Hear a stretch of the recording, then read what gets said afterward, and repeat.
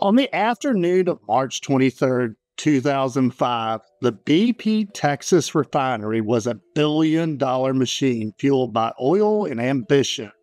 But for years, it had been running on a hidden fuel, complacency.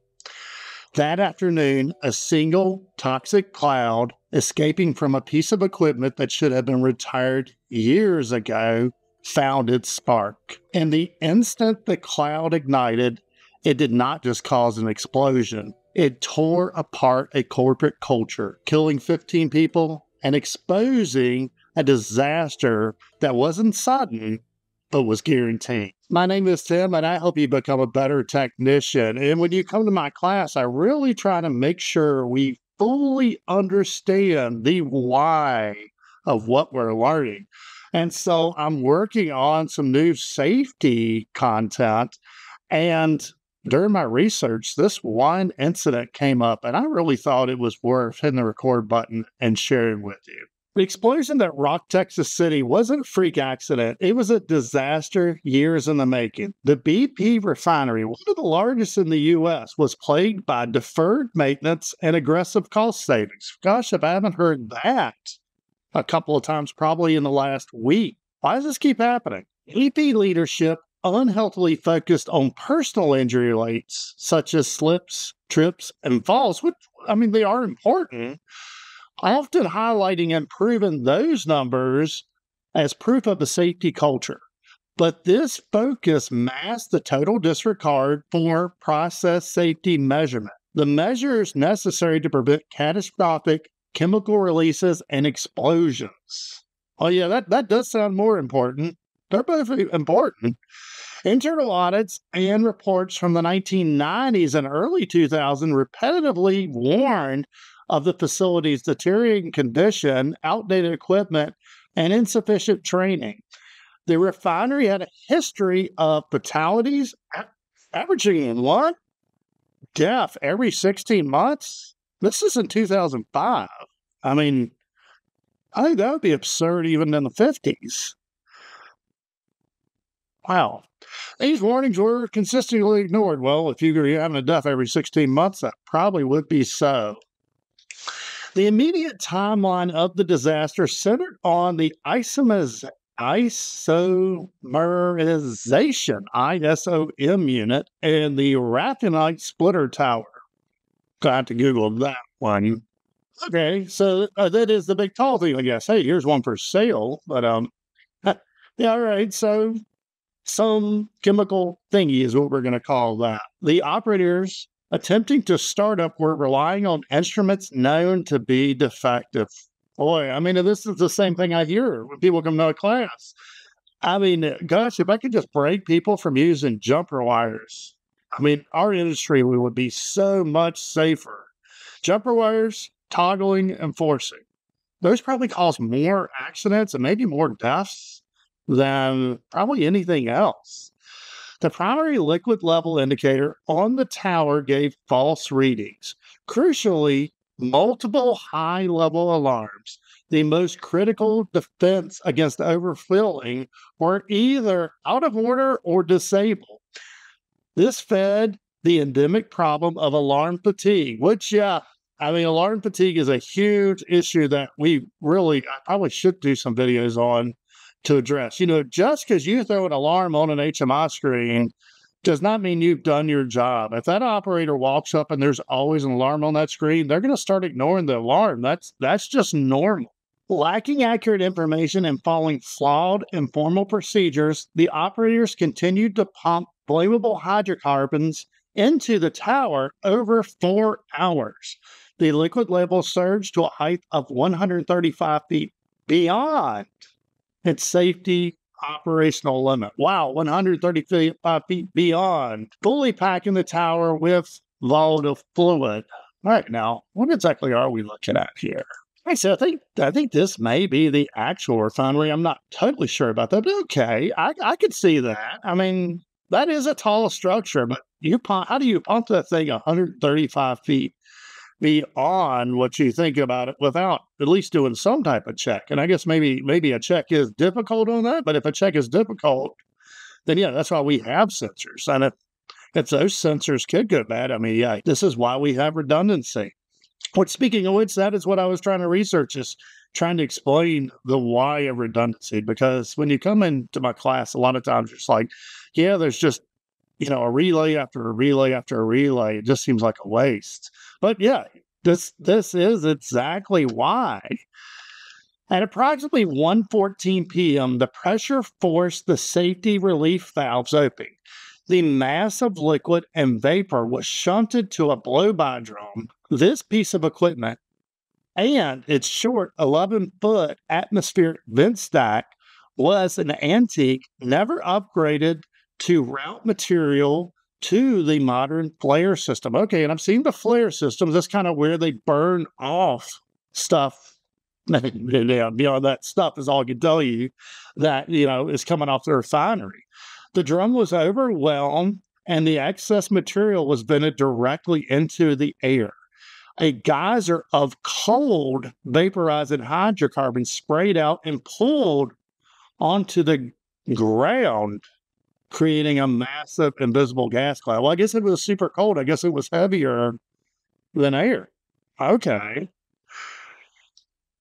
The cloud drifted directly toward the unit's boundary. There, just 100 feet away from the dangerous event, stood a group of temporary contactor trailers. 100 foot away? That seems really absurd. I've never really worked at large-scale oil refineries, but I've worked in hazardous environments, explosion-proof environments, classified environments, and yeah, you don't have a trailer within 100 feet of something like that. All 15 people who were killed were in or near these lightweight, unprotected structures. They were placed dangerously close, around 121 feet, to the hazardous unit, solely for the convenience of the contractors. The vapor cloud found an ignition source, most likely the engine of an idling diesel vehicle nearby. The resulting vapor cloud and explosion was enormous, felt for miles, and instantaneously obliterated the trailers. I guess this is the truck that they're thinking did it. I would even thought about a diesel truck doing it, but also I wouldn't have a diesel truck idling in a hazardous area, I don't think. But yeah, their fatalities were the contractor and staff. People like, oh, I don't like to mention people's names, but yeah, there's a couple that work there together. I really hate that. And young engineers whose careers were just beginning. And yeah, these accidents, they're not usually partial to your age. Their deaths were a direct result of corporate decisions. Survivors described the scene as surreal, a moment of routine followed by an instant of blinding force.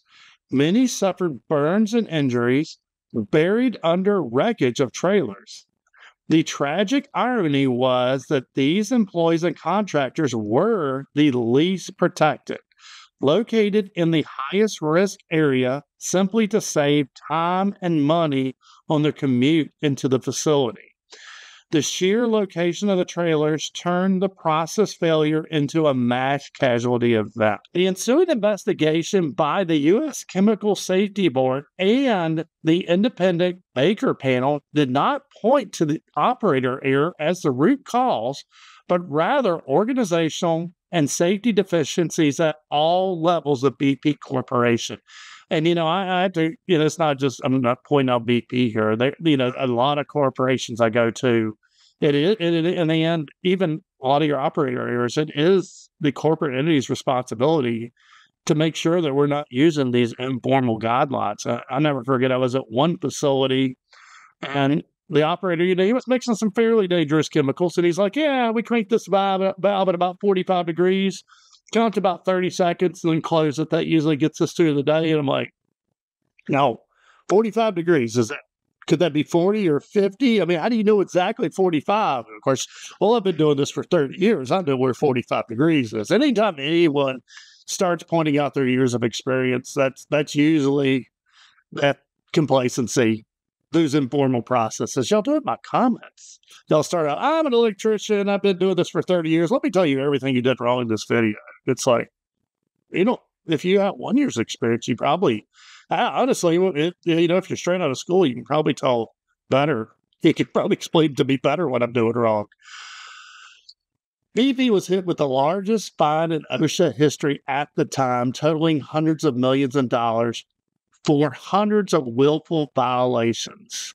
The company paid over $2 billion in damages and settlements. The Baker report, commissioned by BP itself, found the safety problems were endemic across BP's U.S. refineries, not unique to the Texas facility. The disaster led to major reforms across the industry. The American Petroleum Institute revised its recommended practices for trailer sitting, banning lightweight occupied structures and hazardous blast zones. I mean, I've been to a lot of facilities even back then. There wouldn't have been a trailer there. There was also a greater focus on developing standards for process safety indicators and addressing work fatigue. The Texas City explosion exposed corrosion. All the things they found in this report are great, but we're still addressing the same things today. I mean, I'm still having to research this to try to explain to y'all why we need this safety PLC. Something to think about. The Texas City explosion exposed the corrosive business model that placed cost reduction above human life. The tragedy forced the chemical industry to redefine safety, proving that until corporate leadership embeds process safety at its core, no facility is truly safe. And okay, this what I'm reading is going really hard after the corporation. It does start there, but even once we get safety in place, I see so many y'all come in here and just ride what y'all consider the lame procedures that safety makes you follow. Unfortunately, these explosions, these deaths, that's what causes us to have these lame, as y'all say, safety procedures. But that's just a thought for today. So that's a little heavier than my typical video, but I think this is important. And let me know in the comments, would you like to see more like this? How do we, and I don't want to turn it into a storytelling, kind of glamorizing this, but how do we take these past incidents and help us understand why we need to do these things to implement a safety culture in our workplace? See you in the next video.